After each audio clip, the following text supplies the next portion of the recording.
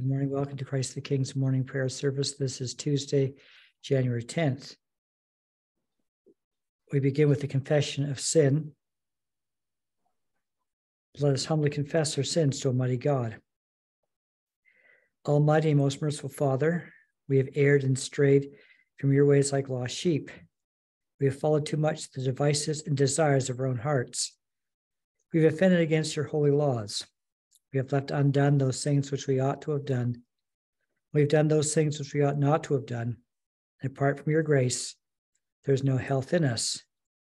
O Lord, have mercy upon us. Spare those that confess their faults. Restore those who are penitent, according to your promises, declared to all people in Christ Jesus our Lord. And grant, O most merciful Father, for his sake, that we may now live a godly, righteous, and sober life, to the glory of your holy name. Amen. Grant to your faithful people, merciful Lord, pardon and peace, that we may be cleansed from all our sins and serve you with a quiet mind through Jesus Christ our Lord. Amen. O Lord, open our lips, and our mouth shall proclaim your praise. O God, make speed to save us. O Lord, make haste to help us. Glory be to the Father, and to the Son, and to the Holy Spirit. As it was in the beginning, is now, and ever shall be, world without end. Amen. Praise the Lord. The Lord's name be praised. And the Epiphany antiphon is found on page 29. The Lord has shown forth his glory. O come, let us adore him. O come, let us sing unto the Lord. Let us heartily rejoice in the strength of our salvation. Let us come before his presence with thanksgiving and show ourselves glad in him with psalms. For the Lord is a great God and a great King above all gods. In his hand are all the depths of the earth, and the heights of the hills are his also. The sea is his, for he made it, and his hands prepared the dry land. O come, let us worship and fall down and kneel before the Lord our Maker. For he is our God, and we are the people of his pasture and the sheep of his hand. The Lord has shown forth his glory. O come, let us adore him. We'll now have the scripture readings. The psalm appointed is Psalm 27. The Lord is my light and my salvation. Whom then shall I fear? The Lord is the strength of my life. Of whom then shall I be afraid? When the wicked, even my enemies and my foes, came upon me to eat up my flesh, they stumbled and fell. Though a host were encamped against me, yet my heart would not be afraid. And though war rose up against me, yet would I put my trust in him. One thing have I desired of the Lord, one thing I seek, that I may dwell in the house of the Lord all the days of my life. To behold the fair beauty of the Lord, and to seek him in his temple. For in the time of trouble he shall hide me in his tabernacle. Indeed, in the secret place of his dwelling he shall hide me, and set me high upon a rock of stone.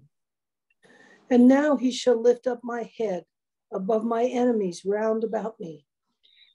Therefore I will offer in his dwelling an oblation with great gladness. I will sing and speak praises unto the Lord. Hearken to my voice, O Lord, when I cry unto you. Have mercy upon me and hear me. You speak to my heart and say, seek my face. Your face, O Lord, will I seek. O hide not your face from me, nor cast your servant away in displeasure. You have been my helper. Leave me not, neither forsake me, O God of my salvation. When my father and my mother forsake me, the Lord takes me in. Teach me your way, O Lord, and lead me in the right way because of my enemies. Deliver me not over to the will of my adversaries, for there are false witnesses who have risen up against me, and those who speak wrong. I would utterly have fainted had I not believed that I would see the goodness of the Lord in the land of the living. Oh, wait for the Lord, be strong, and he shall comfort your heart.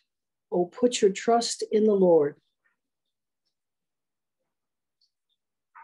Glory be to the Father, and to the Son, and to the Holy Spirit, as it was in the beginning, is now, and ever shall be, world without end. Amen.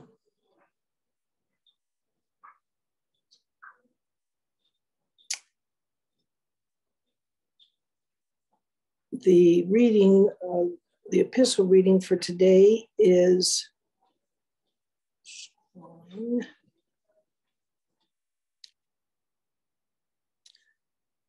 from 1 Thessalonians chapter 2, verse 17 through chapter 3, verse 13. A reading from St. Paul's first epistle to the Thessalonians. But since we were torn away from you, brothers, for a short time, in person, not in heart, we endeavored the more eagerly and with great desire to see you face to face, because we wanted to come to you, I, Paul, again and again, but Satan hindered us. For what is our hope or joy or crown of boasting before our Lord Jesus at his coming? Is it not you? For you are our glory and joy. Therefore, when we could bear it no longer, we were willing to be left behind at Athens alone, and we sent Timothy, our brother and God's co-worker in the gospel of Christ, to establish and exhort you in your faith, that no one be moved by these afflictions. For you yourselves know that we are destined for this.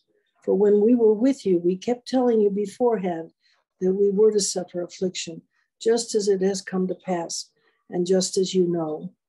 For this reason, when I could bear it no longer, I sent to learn about your faith, for fear that somehow the tempter had tempted you and our labor would be in vain. But now that Timothy has come to us from you and has brought us the good news of your faith and love, and reported that you always remember us kindly and long to see us as we long to see you. For this reason, brothers, in all our distress and affliction, we have been comforted about you through your faith. For now we live, if you are standing fast in the Lord.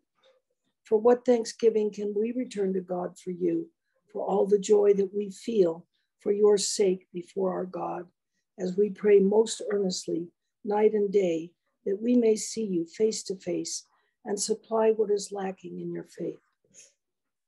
Now may our God and Father himself and our Lord Jesus direct our way to you, and may the Lord make you increase and abound in love for one another and for all, as we do for you, so that he may establish your hearts blameless in holiness before our God and Father at the coming of our Lord Jesus with all his saints. The word of the Lord. Thanks be to God. The canticle for this morning is the Benedictus es Domine, a song of praise, on page 18. Together. Glory to you, Lord God of our fathers. You are worthy of praise. Glory to you. Glory to you for the radiance of your holy name. We will praise you and highly exalt you forever. Glory to you in the splendor of your temple, on the throne of your majesty. Glory to you. Glory to you, seated between the cherubim. We will praise you and highly exalt you forever. Glory to you, beholding the depths in the high vault of heaven. Glory to you. Glory to you, Father, Son, and Holy Spirit. We will praise you and highly exalt you forever. The Apostles' Creed on page 20. Together. I believe in God, the Father Almighty, creator of heaven and earth. I believe in Jesus Christ, his only Son, our Lord. He was conceived by the Holy Spirit and born of the Virgin Mary. He suffered under Pontius Pilate, was crucified, died, and was buried. He descended to the dead. On the third day, he rose again. He ascended into heaven and is seated at the right hand of the Father. He will come again to judge the living and the dead. I believe in the Holy Spirit, the Holy Catholic Church, the communion of saints, the forgiveness of sins, the resurrection of the body, and the life everlasting. Amen. The Lord be with you. And with your spirit. Let us pray. Lord, have mercy upon us. Christ, have mercy upon us. Lord, have mercy upon us. Our Father, who art in heaven, hallowed be thy name. Thy kingdom come, thy will be done on earth as it is in heaven. Give us this day our daily bread, and forgive us our trespasses as we forgive those who trespass against us. And lead us not into temptation, but deliver us from evil. For thine is the kingdom, and the power, and the glory, forever and ever. Amen. O Lord, show your mercy upon us. And grant us your salvation. O Lord, guide those who govern us. And lead us in the way of justice and truth. Clothe your ministers with righteousness. And let your people sing with joy. O Lord, save your people. And bless your inheritance. Give peace in our time, O Lord. And defend us by your mighty power. Let not the needy, O Lord, be forgotten. Nor the hope of the poor be taken away. Create in us clean hearts, O God. And take not your Holy Spirit from us. The collect of the day. Eternal Father, at the baptism of Jesus, you revealed him to be your Son, and your Holy Spirit descended upon him like a dove. Grant that we who are born again by water and the Spirit may be faithful as your adopted children.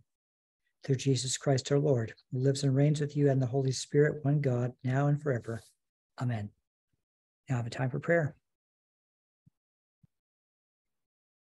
Heavenly Father, we give you thanks for this day, for the possibilities that exist today, and especially for whatever you have on your to-do list for us to do.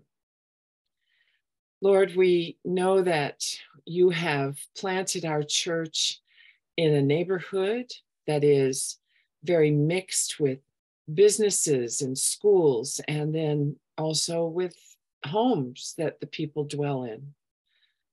Lord, show us how to reach out to all of these different aspects of our society. And especially, Lord, I ask for your Holy Spirit to descend upon the churches that are within this neighborhood, that they may be welcoming and open places for all the people that live here, all the people that work here.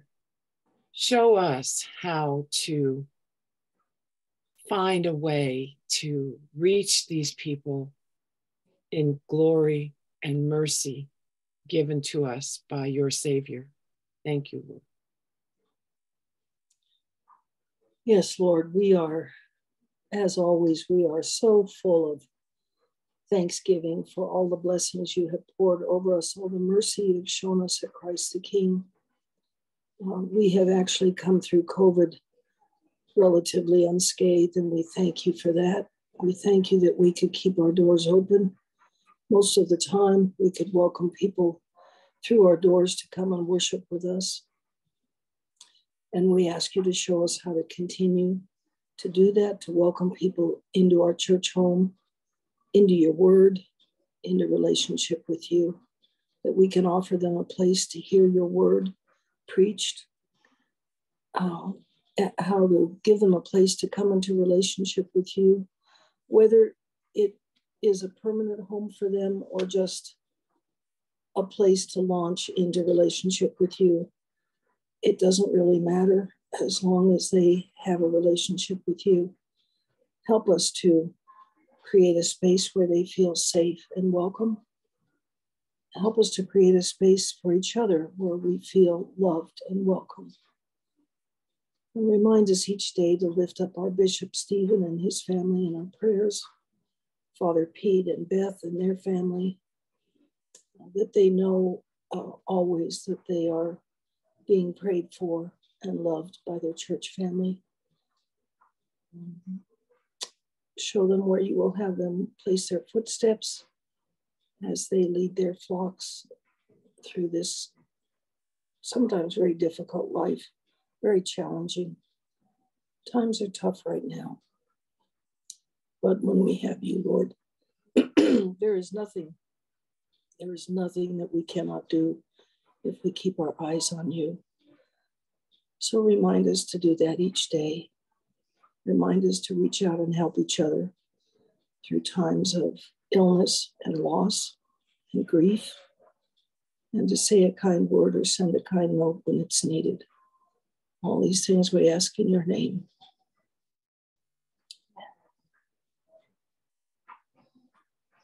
Thank you, Jesus. The general thanksgiving. Almighty God, Father of all mercies, we are unworthy servants, give you humble thanks for all your goodness and loving kindness to us and to all whom you have made. We bless you for our creation, preservation, and all the blessings of this life, but above all for your immeasurable love and redemption of the world by our Lord Jesus Christ, for the means of grace and for the hope of glory.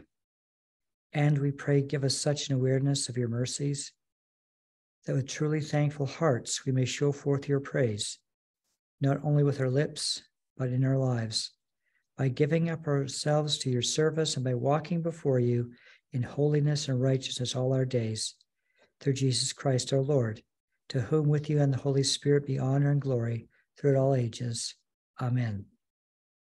Let us bless the Lord. Thanks be to God. Glory to God, whose power working in us can do infinitely more than we can ask or imagine. Glory to him from generation to generation in the church and in Christ Jesus forever and ever.